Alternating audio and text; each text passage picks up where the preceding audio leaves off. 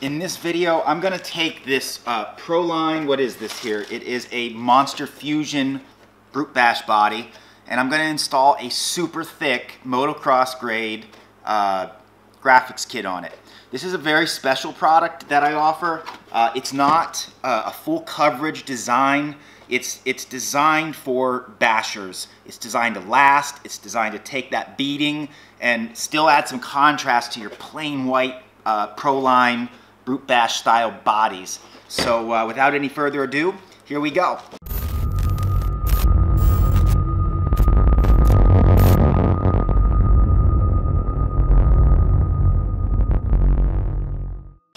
Okay, so what I got here is I got part number 3498-15, and this fits the Traxxas slash 2- and 4-wheel drive trucks. I'm gonna blow through this video pretty quick. This is gonna be a dry installation.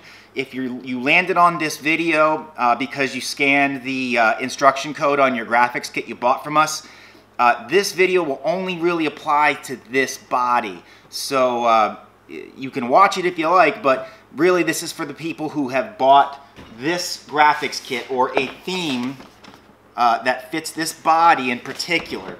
So let's start out with what we actually have here.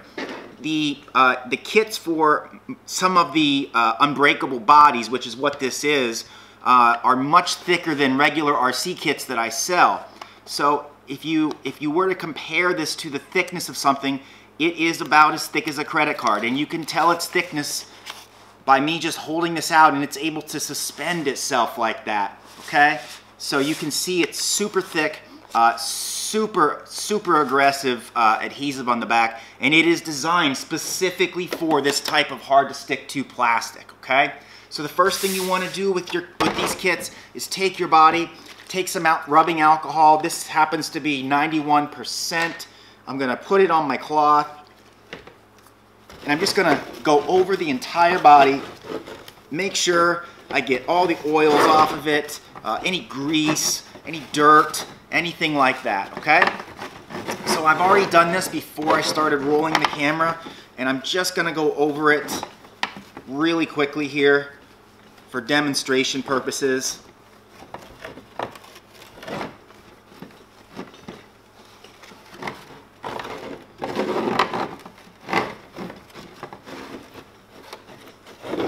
One of the things about these unbreakable bodies is, this one in particular, if you notice, if it were to land upside down, these door pillars here are raised up.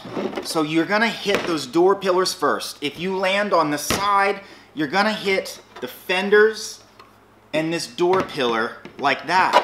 You really can't hit this area very often, or this depression zone here on the roof, and especially with the hood. There's a lot of protection here. So this kit has been designed around those areas. It's just enough graphics to give you some artwork and some contrast, and the price is right because it's not a ton of graphics that you can go out and bash it and not really have to think much about your investment. So I think the first thing we're going to do is probably the hardest part, and we're going to put this hood on here. Now you can see that there's a raised and depressed area right in here, and we're going to actually make this super thick graphic go up, over, and down this in one piece. A lot of my kits, I try to cut around these pieces, but what I wanted to do here, because this plastic is so hard to stick to, I wanted to get as much real estate of the graphic onto the plastic so it bites the most. So without any further ado, let's do that. What I want you to pay attention to on this particular kit, there's actually little tiny air egress holes, and they're located on the hood. And these little holes are in place to let air out in specific places. And those specific places are right here and here, and down here and down here. And you're gonna see why that's important here in a minute. Okay, so unlike most of my kits, I have I suggest to the customer that it be soapy water applied. You float it with some soapy water. We're not gonna do that with this. And the reason is this plastic doesn't have a good initial bite. So if need be, you can peel it up and set it back down. Unlike the Lexan bodies, where as soon as this touches on a dry apply, it would bite almost immediately, and if you were to lift it up, you would leave a residue behind or distort the Lexan body. So my hands are clean. First thing I'm gonna do is just pull this back, and again, I wanna show you how thick this is. I mean, look at that. That's like, it's like a credit card or a Lexan sheet you'd get at your Home Depot. I mean, it's some serious stuff. So I'm gonna dry apply this, and the first thing I wanna do is line up. Again, I'm gonna have to do this sort of upside down. I'm gonna hold it and hover it like this, and you can kind of see where it goes just based on the body lines. And don't worry if you mess up, you know, your placement. You can always take it back. And I'm just gonna pinch the sides for now and let the middle sort of float up high. It looks pretty good. I think what I need to do is rock it back this way. So I'm just gonna pull it off really fast and try again. Looks pretty good. Front looks pretty good. That looks good. I'm happy with that. What I want to do is just go around this outside and tack it like that, okay? Now the next thing we're going to do, and you cannot do this without heat, we're going to turn our heat gun on and we're going to heat this quite a bit, okay? Now pay attention. See how it's starting to fold down now? You can see, hopefully, it's going down on its own, okay? So I'm going to turn this off. I'm going to take my rag, wrap my finger around it, and I'm just going to go right up the center with my finger like this. Just like that, okay? Now I'm going to come back in a swiping motion. I'm going to go back and forth, just like that. This cools fast, so you need to add some more heat. And I'm going to come right up along here, like that. And you can already see that that has bonded down over that big ridge. This is the importance of me tacking these sides first, because if I would not have tacked them initially and I pushed that down, it would want to pull in on me, okay? By doing this, we're stretching it out like, sort of like rubber. Or a car wrap, if you've ever seen a car wrap installed. So now I'm just going to keep working my way across, just like this. And now I'm going to go down this channel, pushing the air out. And this is where those holes that I have pre-cut into this for you are helpful. See, there's two there, one there, and there's one in this vent depression down here and down here. Now, this is designed assuming you have not cut the vents out yet. If you have cut the vents out, install over top of the opening and then trim it out. If you haven't cut the vents out yet, install like I am, and then you can come in and trim it out once the graphic has been adhered, okay? So I'm just going over the graphic now. This entire thing is down from this center line over, with the exception of this depression. I need some pretty serious heat to get that depression in the vent to go down, okay? So I'm gonna find the depression, starting at the edge, on this side, and work towards that hole. There's a little air hole right there, and just work towards that hole, and then down and towards that hole, and that's it. Done. I mean, it's solid, okay? So now I'm gonna come across here. Here's my line. I'm gonna work across in a sweeping motion. Now here I am at this. I'm gonna push it down like that, and you can see it's like butter. It just goes straight down. I'm gonna keep sweeping back and forth, right across, just like that. And now I'm back to this depression again.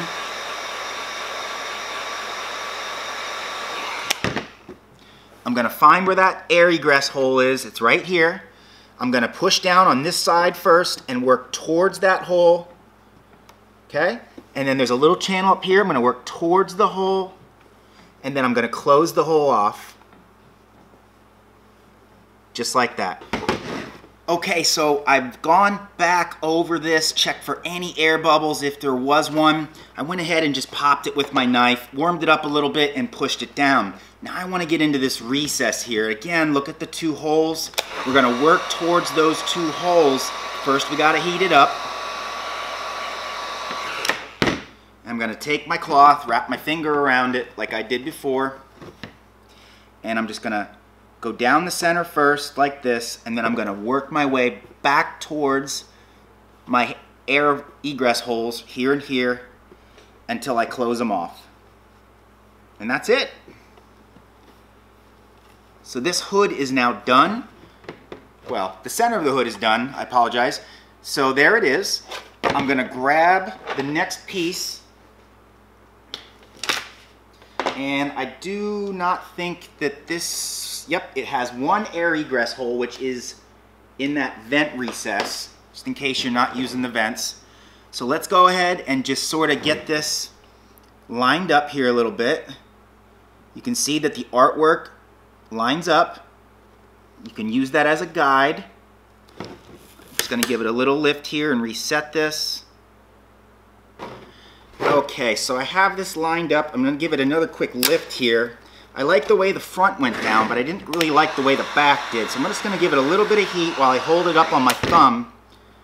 I'm going to take my rag and I'm just going to sort of go back and forth here as I work my way up. I'm going to lift it up and reset it like that, so I keep my gap even. Now I have a little ripple here, so I'm just going to heat it up and just use my thumb and then just work the memory out like that. Now I still have this depression to work on, and you can see there's an air egress hole right there. So I'm just going to start here and work towards the hole like we did before. Just like that. And there is the other side. Okay, we are on to the next piece, which is right here. So I'm going to grab that off of my sheet. And I'm just going to pluck that air hole out. Just like that. Maybe you guys can see that air hole right there. And I'm just going to do the same thing. Again, look how sticky this stuff is. I mean, it's a good product. It will stick on these bash bodies really well. I'm just going to line this up like that, and then I'm going to use my heat. I'm going to take my rag and just work my way back and forth in a sweeping motion. I'm going to lift this up so I can get that ripple out. And I'm going to use my rag because my finger sticks to the vinyl too much. And just give it a little bit more heat.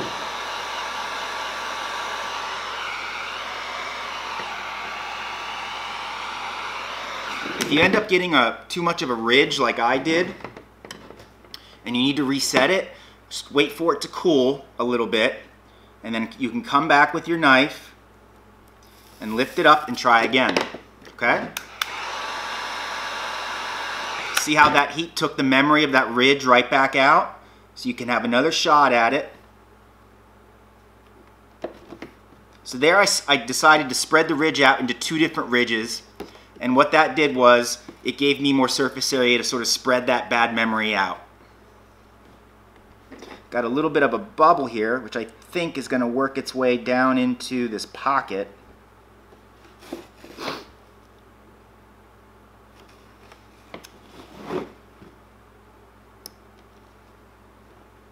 Let's see here. Maybe I'll just lift this up and try again. I can just get that bubble out. There we go.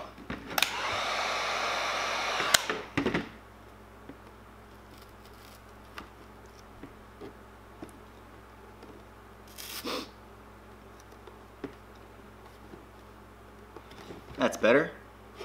Okay. And We're just going to sweep our way forward here. And now we've got this depression on the front.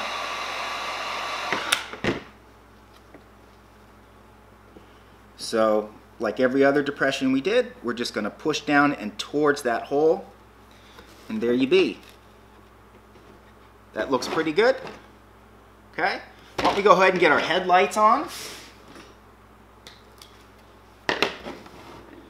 Let's see. This headlight is going to go over here.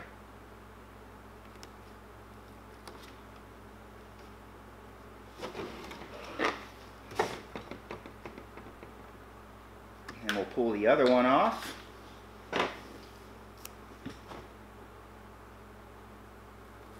Put it here. And then we're going to do the grill.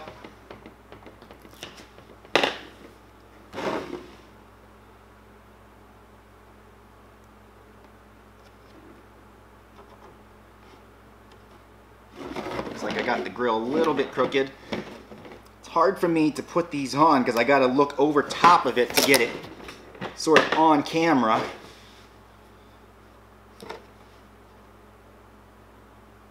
That's easier when I can stare straight ahead at it. There we go. Okay, let's get the windshield on next.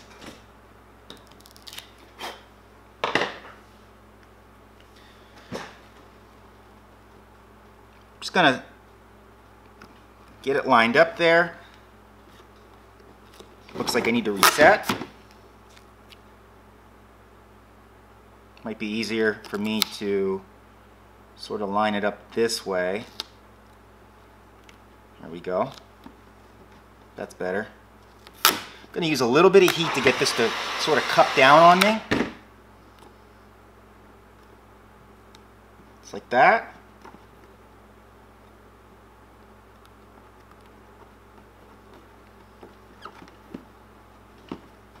There we go. And we'll just bring it around, and there's the windshield. Let's go ahead and do the roof next. I'm going to pull that off of my sheet here.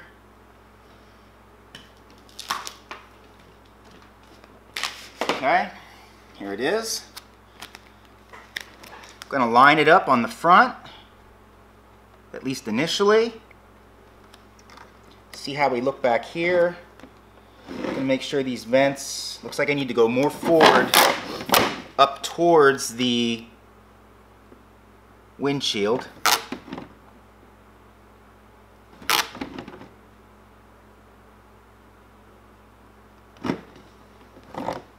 Might do it even more forward.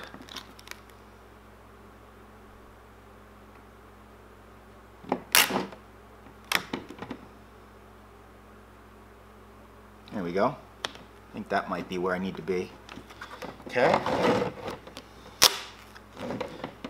So I think what I'm going to do is just get it tacked down in the front, and then it just falls backwards into place here. You don't really need too much heat on this piece because it's pretty flat. So I'm going to go ahead and work on getting the air out. Just like that. Now I'm going to add some heat for those areas.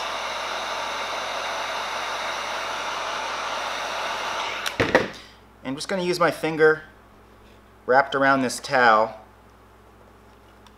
sort of push that down in.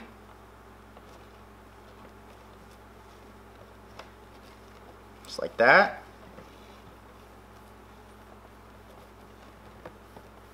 There we go. And that piece is actually done. Okay? Let's see if I can get a good camera view here. You can maybe see just how thick that is. You know, it's next to indestructible. Looks like I need to just adhere the front just a little bit here. Here we go. But it's ready to bash. I mean, you don't need to let this thing sit out in the sun and cure or anything like the other Lexan bodies that we do. Let's move on to, I guess, the side here. I'll grab a window.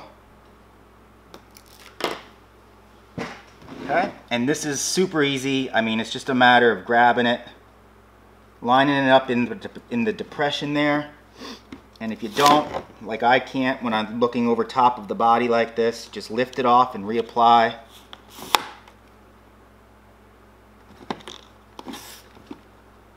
There we go. Looks good. Let's move on to the lower panel there. Looks like I have the other side. Yes, I do. Okay, that's okay. We'll do it that way.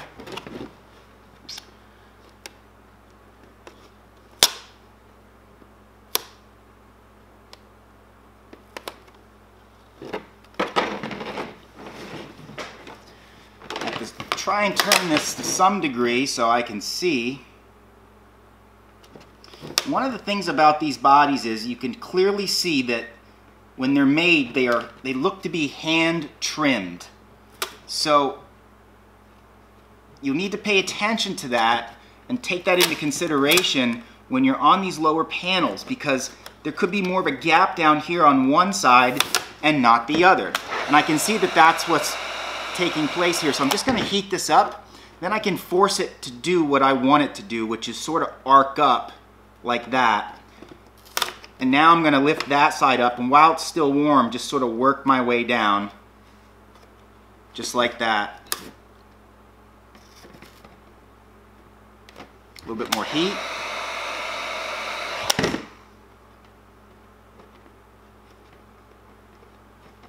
That looks good.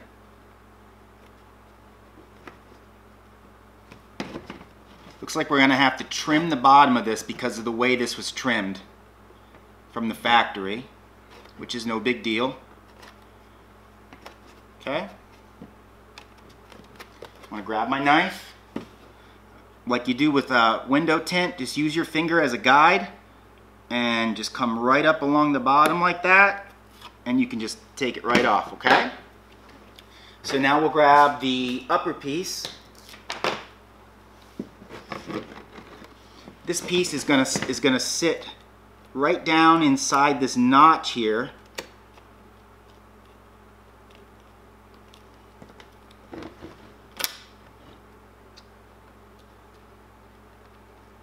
There we go. Sorry guys if I don't have this facing the camera. I just have to get it lined up first and then we can go through this together. Okay, so there's that. Just gonna get that down, and then I'm gonna need a little bit of heat here.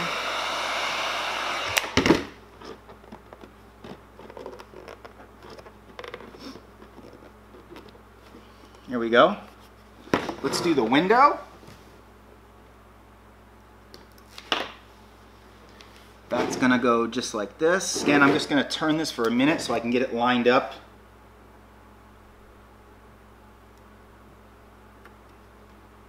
There we go. And just give it a nice straight push back there. All right, so now why don't we put this piece on and we'll move on to the rear fenders. Okay, so let's grab the next piece here and we will get it lined up.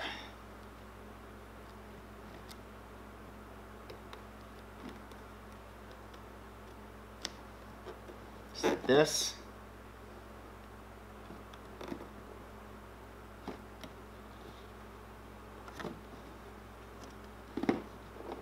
And we'll flip it around. And we're going to do the other sides here.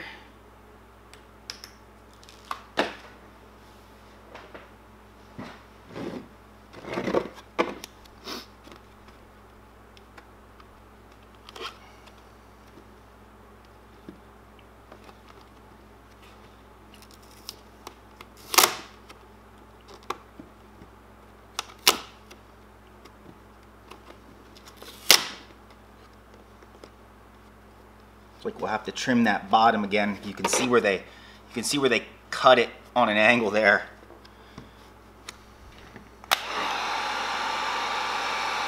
Gonna add some heat.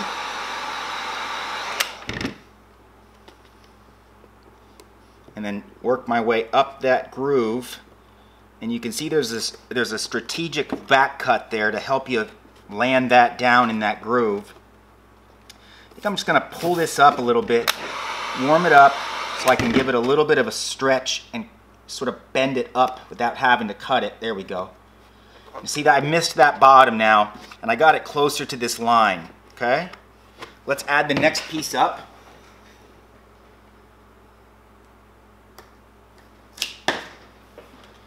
Let's try and align the artwork the best we can. Looks pretty good. There we go. Okay. So I'm just gonna work my way up like that. I'm gonna add a little heat here. And there we have it. That goes up there just like that. And I think I have a piece that needs to go here.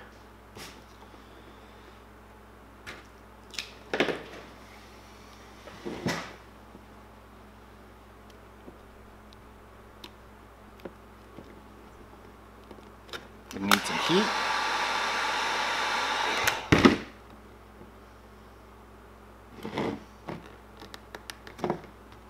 There we go. Looks like I got that just a little bit too low there. I'm gonna peel it off and try again. When I peel it off, I'm gonna heat it up a little bit so it gets its natural form back. This time, I'm gonna start it at the bottom so I have that baseline and I don't get it too curled up. Just like that. There we go. That looks better. Okay. Let's move on to this back piece here, which is quite large.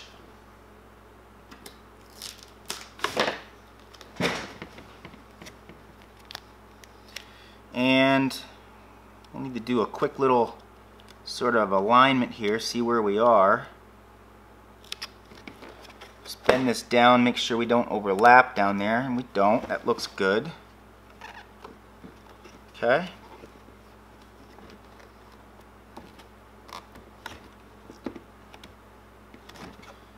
Just bend that in. And we'll just go back. I'm going to need a little bit of heat for this depression here.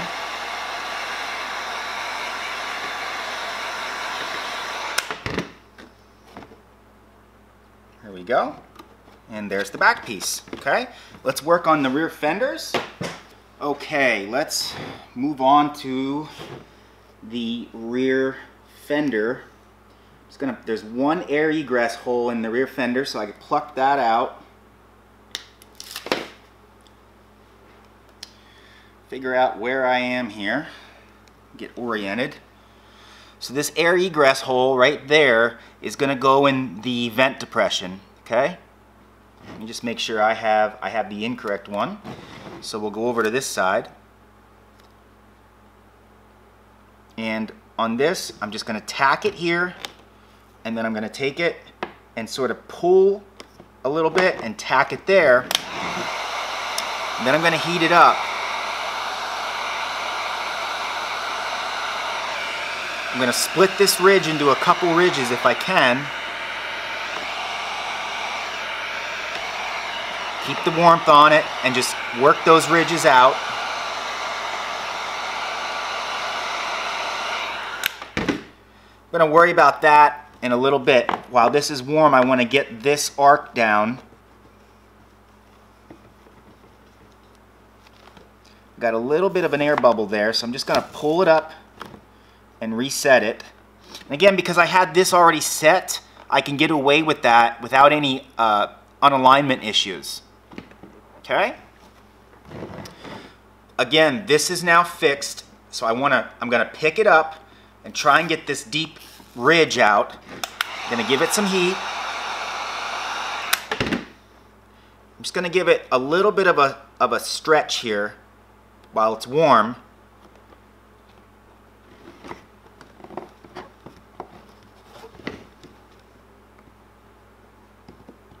And I'm just going to rock my thumb, just like that, and that's pretty much done. Now we have to tackle this depression here. I'm just going to take my thumb and rock my thumb down into that depression, like that. And then you want to rock your thumb over top of the little air egress hole last, because you need that channel for the air to come out to stay open. And there we go. There it is, okay? Let's do the other side.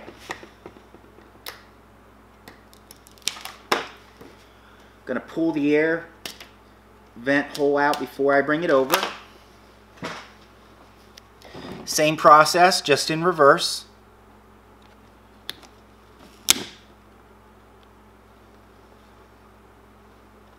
Just like that. Add some heat.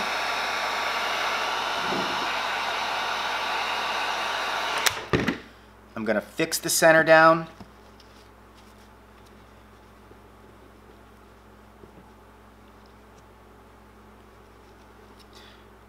Okay. And I'm going to lift this back up, give it a little bit of heat, and then I'm going to give it that stretch like we did on the other side. Because we've got a compound curve here. It goes this way and this way. So we have to get that sort of stretched out.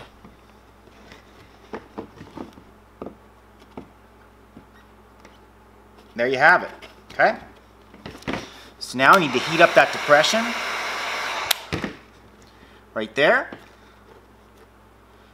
And just work down and over to that air hole.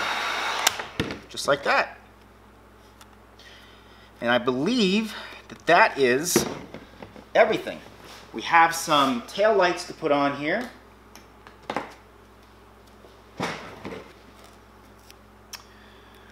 Oh, let's see. These go like this. Okay. And this one goes over here. So as you can see, this is a super fast and easy way to dress up your Traxxas Slash body by Proline. You can pretty much do this in the morning before a race day if you want, or a gathering. I mean, it's pretty much that easy. And it's, I mean, you can't hurt these graphics. Of course, if you flip it upside down and it scrapes for 50 feet on the pavement, the thick over laminate, there's like I think 20 mils of clear heavy duty thick over laminate on here. You know, it'll scratch that, but it should not bite down into the graphics for a while. I mean, you've got a lot of ride time you can put on this. Just make sure all your edges are down before you go riding. You don't have any graphics that are sort of still curled up a little bit. Use your heat gun, go back over it, make sure everything is down, because if you have an edge that's not quite down and you start to get dirt on there on your first run, that's it, it's done. And you need to slice that off and get rid of it, or it'll keep working its way back in run after run. I'll put a link in the description as to where you can get these and other themes for your Proline Brute Bash. I guess it's a Flowtech body for the Traxxas Slash 2 and 4-wheel drive. Thanks for watching.